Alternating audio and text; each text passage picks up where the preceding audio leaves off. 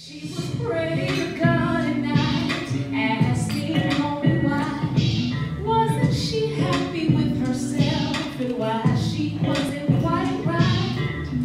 He answered her and said, I made you how to see, and whether you know it or not, you were made in the image of me, and you are beautiful. Growing up, I didn't always feel beautiful. I didn't always want to be this girl.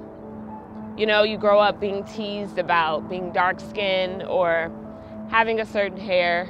So I created these Black Girl Magic shirts because I wanted something that told the world that I am in fact magical and still Black and still beautiful, still talented and still gifted. And I feel like who I am now, I could not have imagined her in my wildest dreams.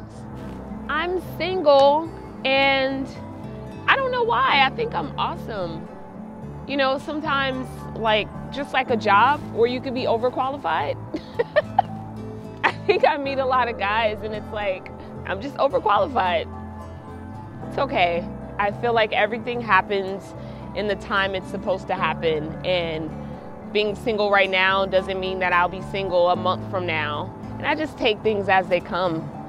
My great American dream does involve being married and having kids, and I want to have enough money to where I can give whatever I want to give.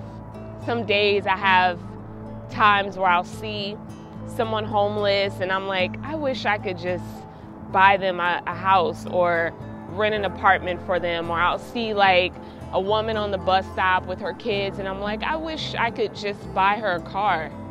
I want that kind of money where I don't have to think about, can I afford to help or can I afford to give? I want to just be able to do it. I think that mentality comes from being in a place of need. You know, having slept in my car before, I don't ever want anybody else to have to experience what I'm experiencing right now. If I could do something about that, like, wow, how powerful would that be? How life-changing would that be to actually make a difference?